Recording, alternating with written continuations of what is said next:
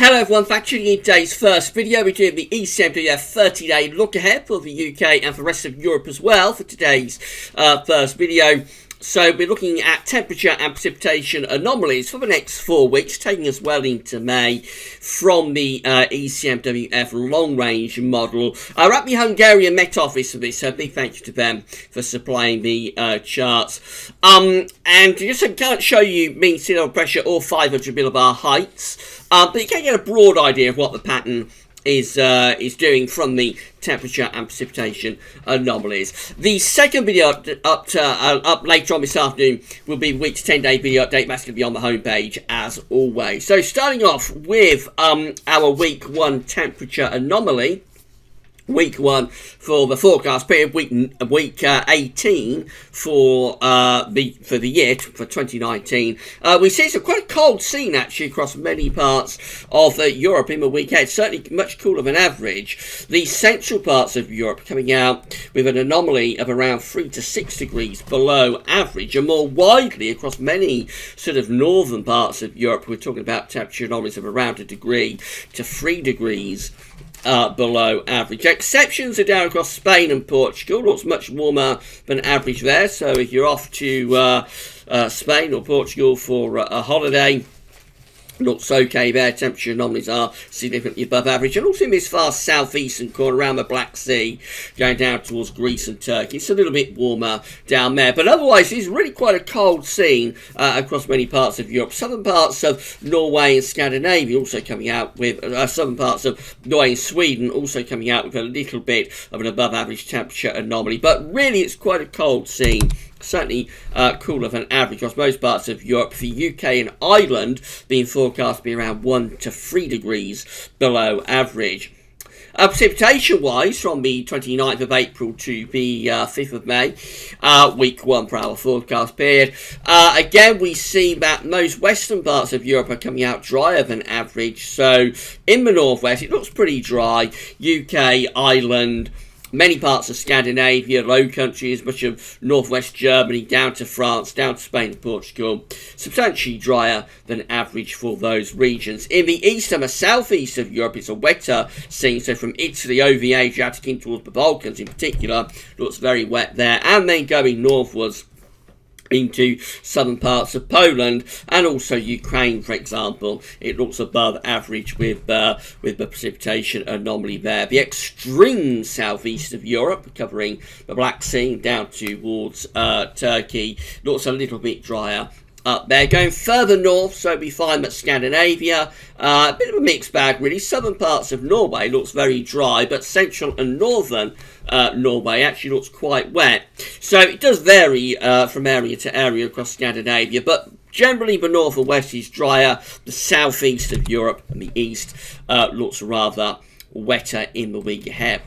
Moving through to week 19, which of course is going to be week 2 for our forecast period. It takes us from the 6th through to the 12th of May. Still looking quite chilly actually across most parts of Europe. This looks like it'll be shaping up to be quite a cold first half to May actually. So temperature anomalies are below average in most parts of Europe. The coldest anomaly to average, or the coolest anomaly to average by this week is down across parts of Italy, and then again over the Adriatic in towards the Balkans, going northwards to places like Hungary. We see the temperature anomaly there 3 to 6 degrees below average, but you see widely across much of Europe we're talking about 1 to 3 degrees below average. That covers much of Scandinavia, for example. I mean, into central parts of Europe, again France, Germany, Low Countries, Poland, all those sort of areas coming out slightly below average. Still looking quite warm though across Spain and Portugal. Temperature anomalies there are still holding up at around 1 to 3 degrees above average. For the UK and Ireland, we're going more towards average, so it's not quite as cold in this week for Ireland and the UK. Closer to average, but if anything, probably still a little bit on the below average side. Precipitation anomalies from the 6th to the 12th of May looked quite dry down across the southwestern corner of Europe, so much of southern France into Spain, Portugal, drier than average there. In the east of Europe, It's been above average with precipitation. Otherwise, just very, very close to average in this week. And then move through to week 3, week 20 for the year. And quite a big change. This is taking us from the 13th through to the 19th of May. We find that for the north and the northeast of Europe, it's going warmer than average. So it's starting to warm up now across Scandinavia. And particularly going over the Baltic Sea in towards those northeastern states of Europe, and then in towards western parts of Russia, running down towards the Black Sea. It looks generally warmer than average there. Still some cold temperature anomalies left through this central basin of the Mediterranean, so it looks pretty chilly, kind of like from Corsica, Sardinia, those sort of areas, going over towards Italy, and then down towards Greece. It's a bit colder than average through there. Spain, Portugal, still milder, warmer than average there. And then elsewhere, close to average temperature anomalies for this week, 13th to the 19th of May. For Ireland and the UK, much of France, also included Germany, Belgium, Holland, coming out close to average with temperature anomalies through those regions.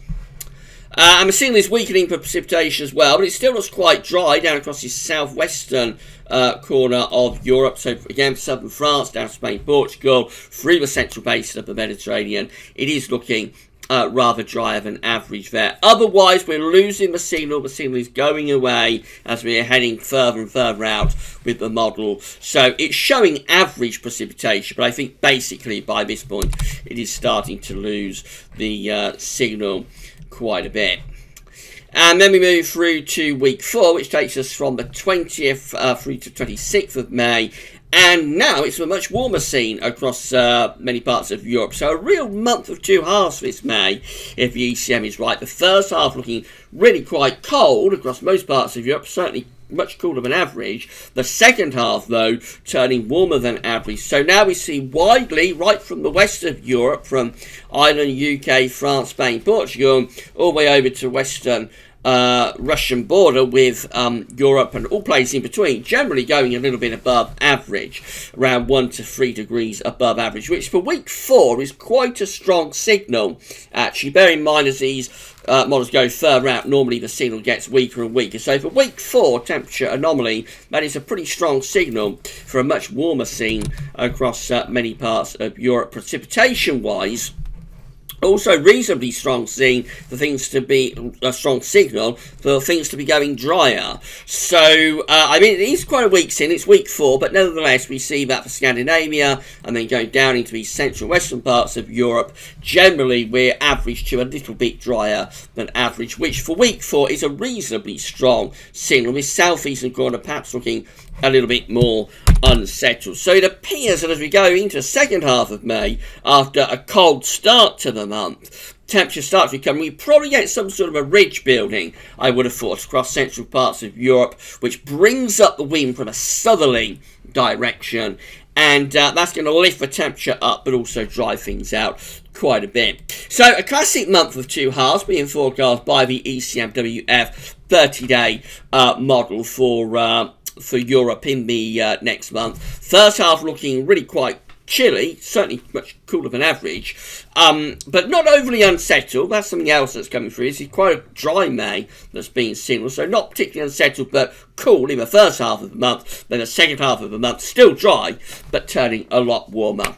We shall see. All these long-range models, any forecast beyond sort of 5-7 days, is going to be prone to error, so it's highly experimental. It could all look very different next week, but that's how it's looking this week anyway. We'll be back later on this afternoon with your week's 10-day video update. That's going to be coming up on my homepage at gadswellbiz.com, and it'll be talking about the chance of really quite a potent cold snap, which we have covered on, of course, with this update. Really quite a potent cold snap coming up for the end of the week and into the bank holiday weekend. Right, that's all for now. Thanks for watching.